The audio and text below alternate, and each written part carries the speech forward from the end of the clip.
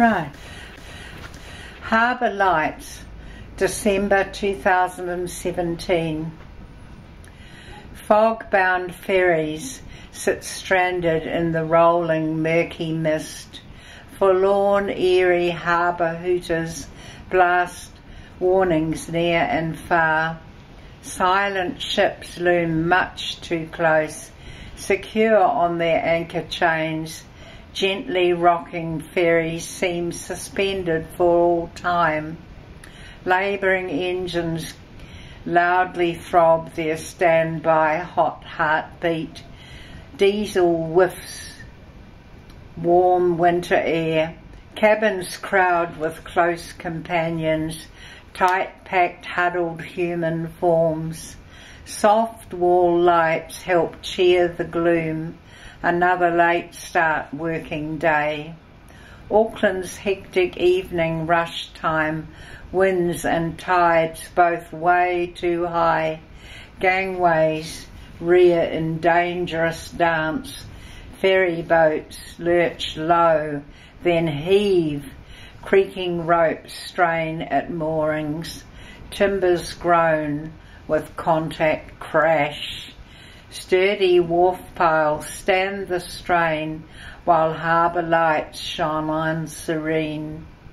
Eager young men leap the gap, stand astride the solid planks, arms outstretched to hold brave ladies, desperate now to hurry home. Devonport buses in a row, sleekly clad in grey and red, destinations brightly lit.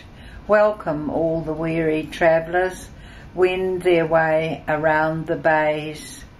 Vehicular ferries ply the harbour with their blunted double ends.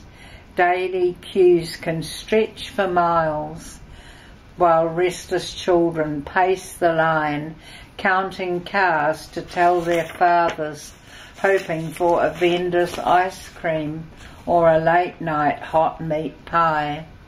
I Spy games help pass the hours in the patient family car. Ferries named for brave seabirds, kestrel, peregrine, toroa, eaglehawk and mollymawk. Proud harbour icons, sadly past.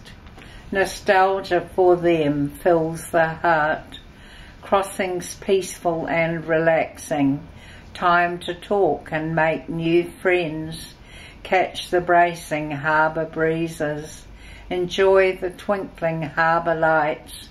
The signature sign when FARMERS flashed in giant neon red.